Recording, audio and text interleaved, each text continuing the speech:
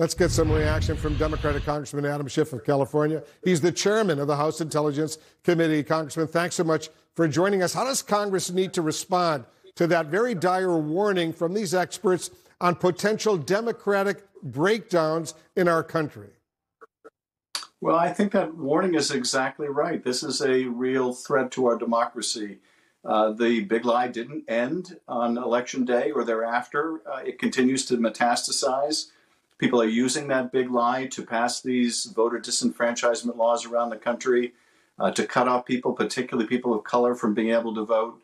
And it was just like Governor Kasich was saying, the Republican response to losing is not, let's change our ideas, let's change our messaging, let's try to appeal to a broader group of people. It's let's change the electorate. Let's remove some of the voters. And that's just wrong. And I think it's anti-democratic. It's also, the Republican Party's become the anti-truth party, continuing to push out this big lie about the last election. And our response has to be passage of H.R. 1, this bill that would help roll back some of these efforts at disenfranchisement and the gerrymander and the influence of dark money and restore the health of our democracy. The New York Times, as you know, is reporting that former President Trump is telling people, associates of his, he believes he'll be reinstated as president by August, this coming August. What goes through your mind, Congressman, hearing that kind of talk? It's the kind of thing you think of in a third world country, not in a democracy, not even an emerging democracy. And to imagine that a former president of the United States is thinking that way or talking that way, it's absurd, but it's also dangerous.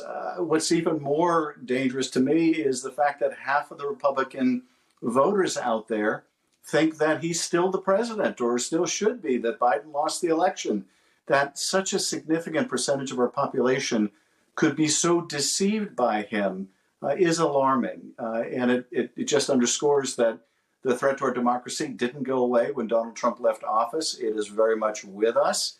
It's going to be with us for some time, made worse by his specter hanging over 2024.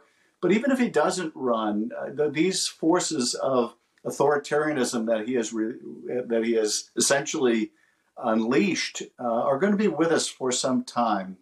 And I do think it's a real wake-up call for us. Yeah, and it's also pretty dangerous out there. And I assume security will have to be beefed up if in fact, he continues to talk like that between now and August.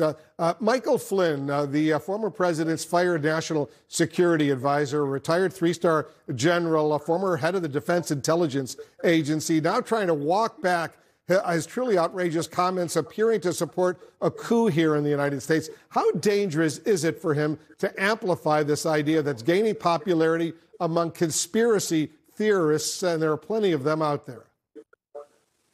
Well, it's really dangerous. I mean, look, there have been absurd theories about a sex ring, a child sex ring under a pizza parlor in Washington, D.C.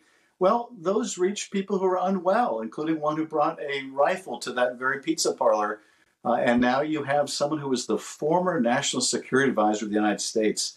I mean, just think about that, the position of responsibility that Mike Flynn once had. And he's putting out this dangerous nonsense, this incendiary nonsense that some people may believe. And appealing to this QAnon crowd that just metastasizes online, and it's a real threat. And of course, none of us thought this would ever happen here, but it has happened here. It did happen here. We had an insurrection here, and we can't pretend that these things are no longer possible. So, we need to understand just how pressing this threat is, and we're going to have to protect ourselves and do a better job combating it. Congressman Schiff, thanks so much for joining us.